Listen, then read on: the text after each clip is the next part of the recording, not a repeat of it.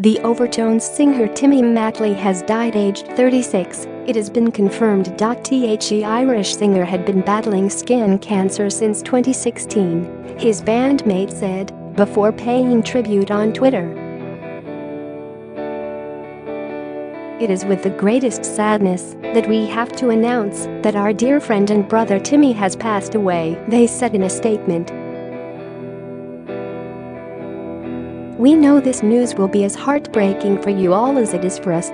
We appreciate your love and support at this difficult time. Mike, Darren, Mark, and Lachie X. The Overtones are Mark Franks, Mike Crawshaw, Lachie Chapman and Darren Everest." Fans have been paying tribute to the musician this morning after his heartbroken bandmates made the announcement on social media. He was 36 years old and had been battling cancer after a lump was found in his underarm in summer 2016. He was diagnosed with stage 3 malignant melanoma, a form of skin cancer. In a statement at the time, he said, "I need to share some news with you about something that is going on in my life at the moment. I'm devastated to actually be writing this, but unfortunately I won't be able to join the boys on the road for this Christmas tour.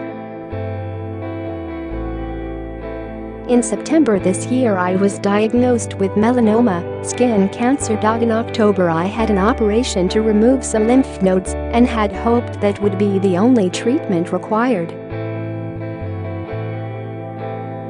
But just recently more lumps around my collarbone and neck were discovered which will need further, ongoing treatment.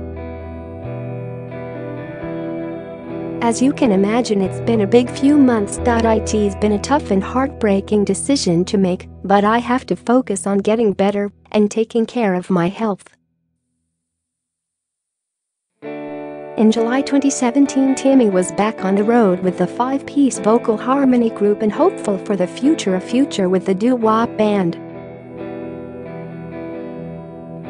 "We're hoping, as always, to be releasing new music, to be on the road, and to be enjoying what we do. It makes people really happy," he said. "You know, since I've been diagnosed with melanoma, I'm really taking care of my health. The plan is to be healthy and happy." The Cork native was set to perform a 15,000 feet skydive to raise money for the hospital where he received his cancer treatment, the Royal Marsden in London, on May 3rd.